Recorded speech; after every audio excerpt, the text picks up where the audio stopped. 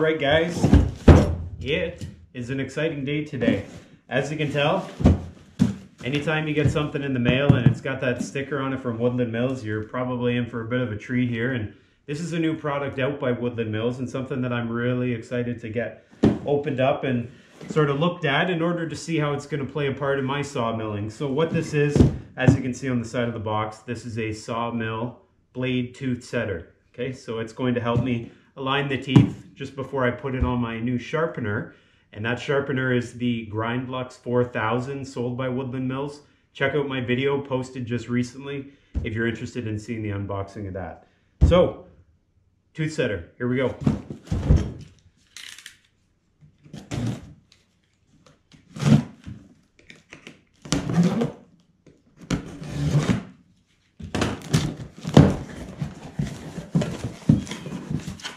Just like Christmas.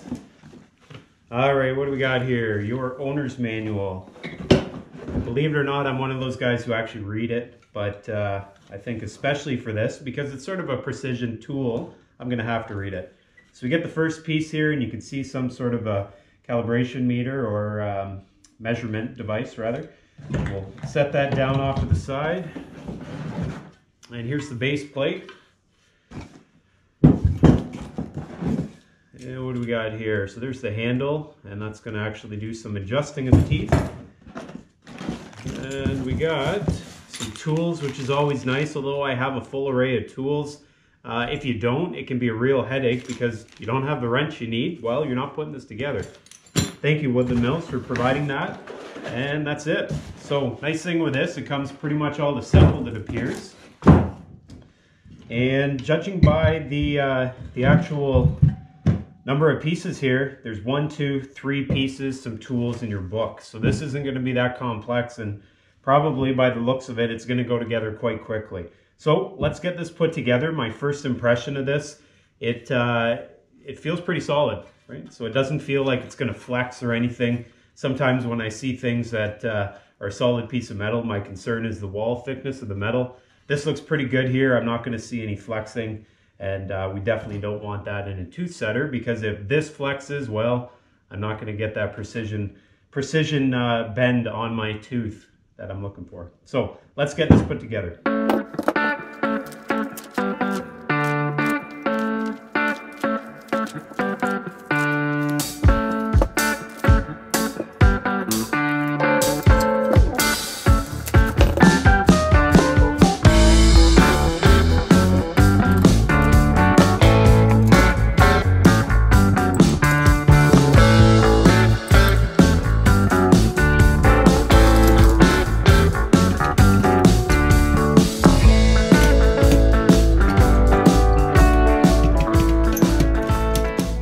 Well guys, as you saw, that was not much of an effort for me. That took me all of a minute, and I can sort of say that this thing is pretty much assembled when you take it out of the box, and the little bit that you have to assemble is very, very easy, because in the actual manual itself, you'll see under assembly, see the parts you need to focus on? They're colored. That tells you where you're looking, that tells you where you're putting the nut, that tells you where you're going to assemble. That makes it really easy. The only thing I really had to assemble here, as you guys saw, I had to take this, put the handle onto the base with that one nut with the provided wrench. So life is good. I am just about ready to get underway, but before I do so, I have to go through and read a little bit more of the manual, because there is some fine details that I need to familiarize myself with. And the great thing about that, in the owner's manual, the actual use of this tool is well laid out. As I mentioned, the colors really make it easy to identify what you have to focus your attention on as you're learning this tool. So, one last thing I'm going to mention about this tool. I already talked about the rigidity of the base. The wall thickness of the metal appears to be pretty stout, and at least stout enough that it's not going to flex on you, and it's going to stand up to the test of time. The other thing that I find to be very good about this product is this. So these are the handles, and you can tell the blade will eventually pass through this opening. That's where you're actually going to be bending the tooth or setting it.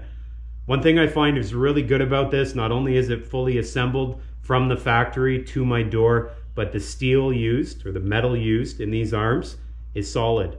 That is a solid piece of metal, 3/4 inch approximately by 3/4 inch, maybe 5/8. But that is a solid piece of metal. And I can tell you, no matter how much pressure or force I apply with my hands when trying to set the blade, I'm not going to bend this. That's going to stand up to the test of time, and that's what I like. Something that's well built, solid, and something I can count on. And I think from the first impression, this is definitely going to last, and I'm quite impressed. Not only that, but they also included the battery with your digital meter here, and they even installed it. So they really took the foolproof measure of making it easy for guys like me to get underway setting blades. So great product. It looks like it's going to work real well for me. Well guys, that's going to do it for me here today. As you can tell, the blade setter appears to be a very solid product. I just have to learn how to use it now, and so I got some reading ahead of me. For $299 Canadian plus taxes and shipping, I think this is going to be a good value. This will tie in really nice with my Woodland Mills sharpener over there. If you guys have any questions at all about this product, come on back next time, because I'm going to be putting this thing to the use, because I have probably 4 or 5 blades over there waiting to be set and sharpened. Guys, thanks for watching. See you next time.